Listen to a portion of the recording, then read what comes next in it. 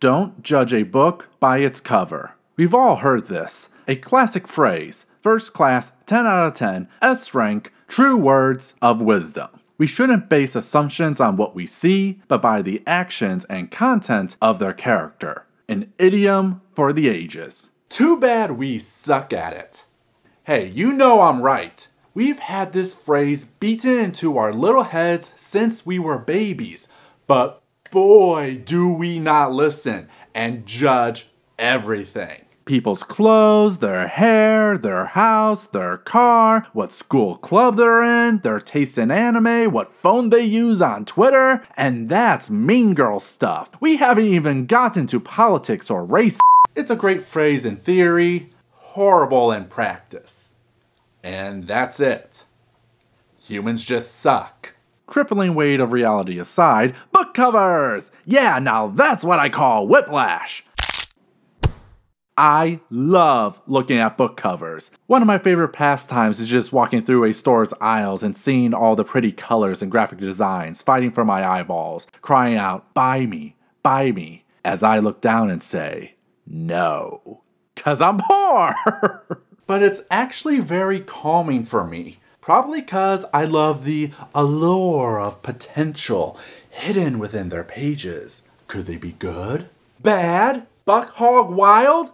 Who knows? It's clickbait for books! I still haven't read anything about my best friend's exorcism, but the cover is amazing. Just look at that. It's the 80s as a book cover. Stranger Things, you need to step your game up. So you know what? Screw deep research, screw long soliloquies about the nature of storytelling, and screw 20 to 30 plus minute videos. No sir! Not today. I need a break and want to be a petty mean girl. Let's judge some books by their cover. The good, the bad, your WTFs, and everything in between. That cover is ripping off It. What is this even about? 13-year-old girl missing, something about an uncle, a media reporter becoming rich and famous only to find her son. This is It without the scary clown.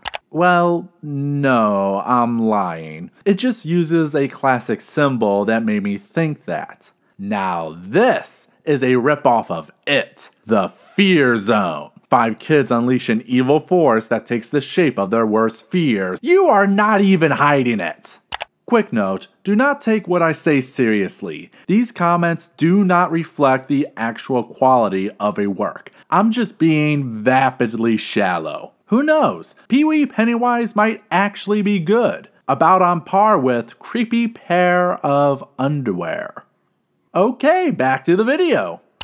Alright, there are only so many books and so little time to judge, so let's start where I always go when I enter a bookstore, the fantasy sci-fi section. No joke, as far back as I can remember, I always had a love for genre fiction, beelining straight to them, not giving any other section a passing glance. Contemporary fiction? Boring. Mystery? Yawn. Romance? Fantasy sci-fi? Oh yeah! I'm a nerd. What can I say? I'm not ready to talk about you yet. Say, geez, I guess I wasn't the only one who hated the last season. Poor little guy. Now no one will want to buy you. 'Cause you're broken. In my personal opinion, genre books have the best covers. Some are simple and to the point, while others will go hog wild, like The Beasts of Nightfall Lodge. My god, this is art! A tongue-in-cheek horror adventure featuring a bloodthirsty monster of legend? It's like this book was made for me. Same with Black Leopard Red Wolf, ay. Talk about an acid trip. I'm not even sure what I'm looking at, but I like it. Are you still waiting for Winds of Winter? Did the last season utterly destroy you? Then why not try The Dinosaur Lords? It's like Game of Thrones, but with dinosaurs. Game of Thrones, but with dinosaurs. Game of Thrones with motherfucking dinosaurs. Why haven't I talked about this, son of a bitch? My tastes have expanded since then, but there are times I just have to ask, why is that book there? Trivia time! Where would video game novel Tom Clancy's The Division Broken Dawn be filed under? Write your answer in the comments below! Well, do I have a surprise for you? Yeah, your guess is as good as mine. I've never seen video game novels make it past fantasy sci-fi, but I guess through the power of Clancy, it gets a pass. Yeah, I'll see you guys in the used bookstores soon. Now, I was floored with this cover. It is literally red velvet. The presentation of this book is amazing. I can't believe it's actually about Magic Basketball by Kobe Bryant. Shocked me too. Oh, your time is coming. I have opinions. The only mystery here is why is John Steinbeck filed here? Respect the system, people. Hey look, it's turtles. All the way down.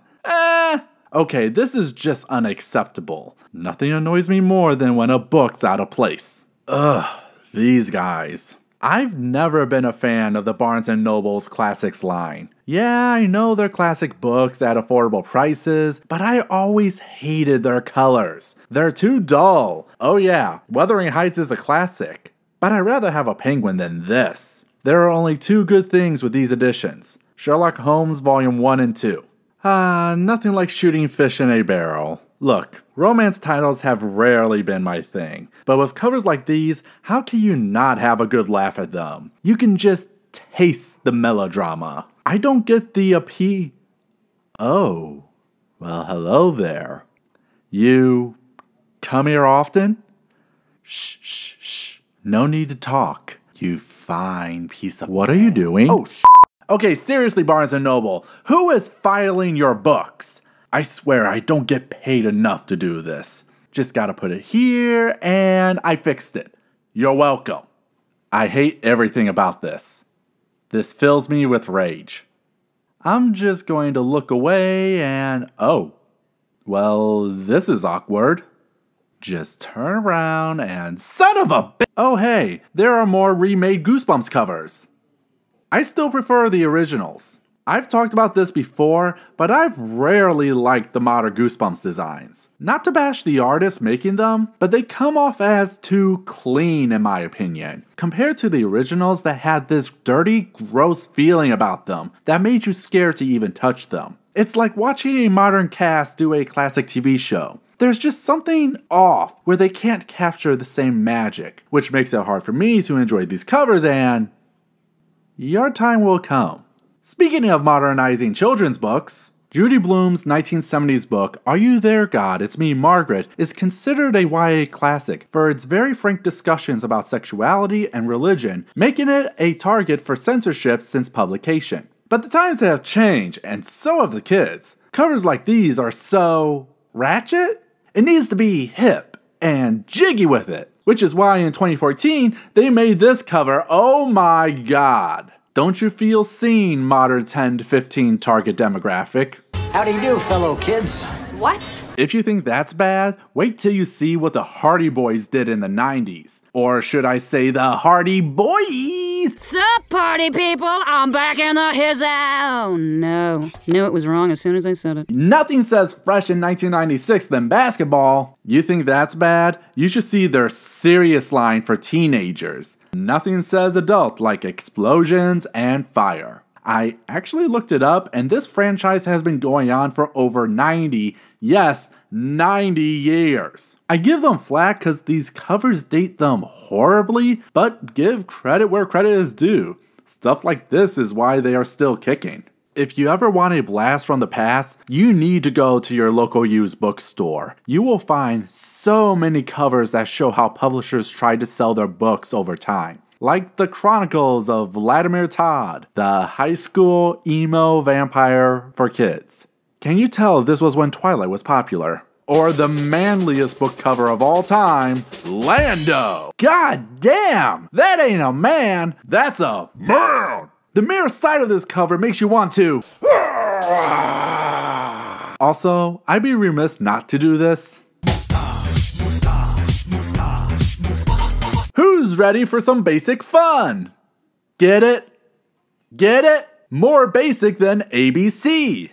Get it? My life as a 5th grade comedian. Oh hey, it's Alex Clark's autobiography. You see, this is why used bookstores are amazing. Where else would you find art like this Alien vs. Predator cover, the fact Lucasfilm has a trilogy around space furries, or a hunky space cat daddy in a military jockstrap? I am not joking, look at that, that's a jock! What can I say but woof? Okay, this video is getting a little long, so I'm going to wrap things up. If there's one thing I've taken away from this, is that covers have all kinds of ways to grab your attention. And while they don't speak for the quality of a work, they can still bring value. So go out and look at some book covers.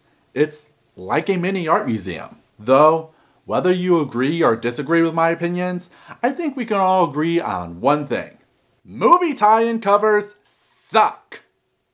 What's this? A video that didn't take 2 months to make? Ha ha ha, didn't I make this joke before? But in all seriousness, I hope you guys enjoyed this different kind of video. It's an idea I've been playing around in my head, and boy did I have to cut out a lot because there are just so many books. If you guys would like to see more, then let me know by liking the video and sharing your thoughts in the comments. If you have a cover you wish to show me, head on over to my Twitter or Instagram so I can keep track. And if you're new here, subscribe for more book-type videos. Other than that, I'm David Popovich, your local bookworm. Thank you for watching, and have a nice day. See you in the next one.